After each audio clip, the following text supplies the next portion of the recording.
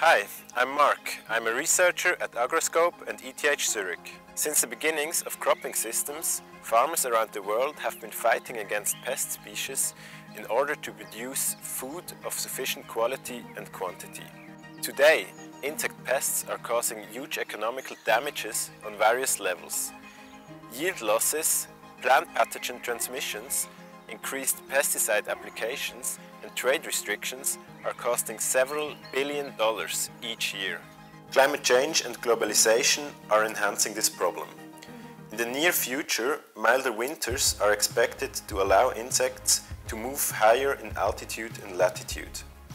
Additionally, increasing global trade and the rising number of international travelers artificially help insect species to overcome natural barriers. Therefore, pressure from pests on crops is expected to increase. Meanwhile, the demand for food production is rising with the growing human population.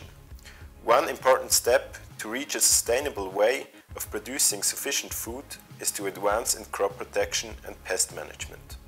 To deal with the increasing pressure coming from insect pests in a sustainable way, reliable quantitative information on the potential future distribution of relevant pest species is required.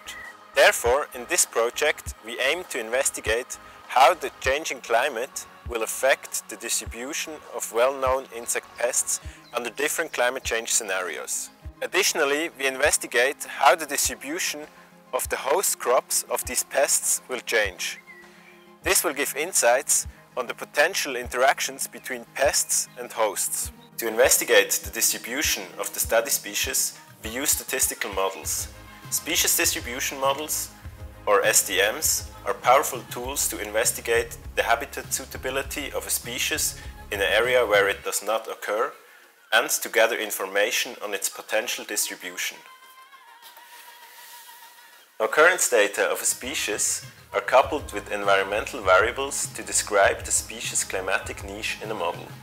By projecting this model spatially, we can predict the potential distribution of a species. To forecast how the distribution of the pests will change in the future, we can project the model to future climate change scenarios. With the outputs of our models, we can forecast for each species if and when it has the potential of invading a certain area.